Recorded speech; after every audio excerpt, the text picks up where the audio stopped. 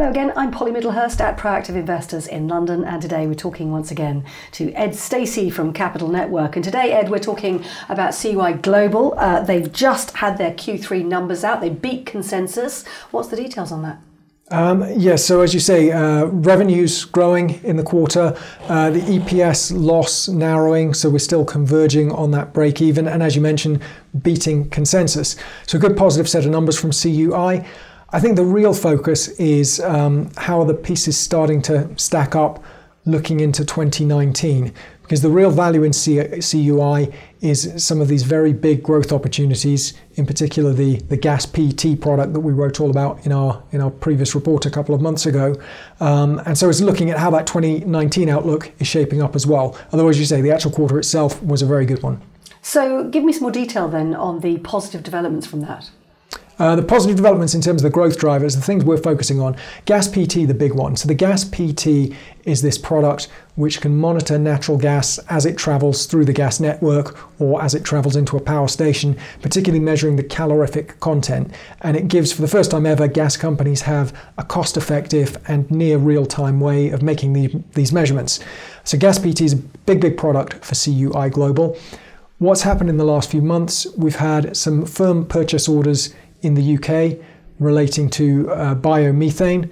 So biomethane in the UK is a big government target to increase the use of this. CUI offers really the only technology that can enable this, and we're starting to get that now coming through in more orders, and there's a big bid pipeline as well. So positive developments there on the biomethane.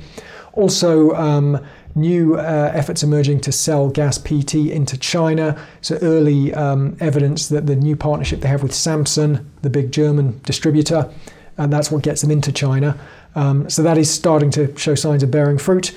And then finally, though, on an entirely different product, the ICE product, ICE, the Intelligent Control of Energy. So this is power distribution, electrical power distribution into data centers. And a positive development there with selection by SAP for a testing program to potentially use this through their data centers. So a few positive developments really in terms of those big growth drivers. It must be said though, aside from those growth drivers and the positive developments that you described, the share price has been under pressure recently, largely because of what's happened in Italy. Can you tell us the story there and why that's been such a worry? Right, so yeah, Italy, obviously it's relating to Snam Rete, the big gas grid operator in Italy. Huge order for GasPT. The order has already been placed, but the big program of overhauling the gas grid has been placed on hold a couple of times due to regulatory issues that just need to be worked through. And the problem, of course, is political instability has meant there hasn't been a stable government there to deal with all those issues.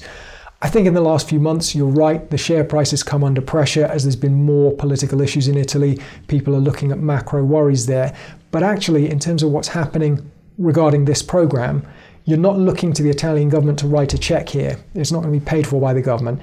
It's just about signing off the architecture of the gas grid. And in fact, they've now appointed an energy authority, which has the power to sign off on all this. So I think we are actually getting progress in Italy.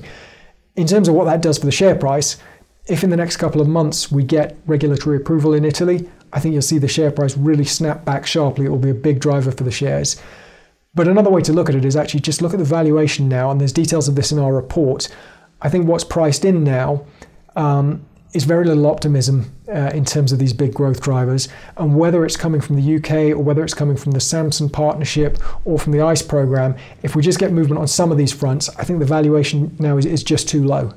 Ed Stacey, thanks very much indeed. And for that full report on CUI Global, hit the I in the corner of your screen.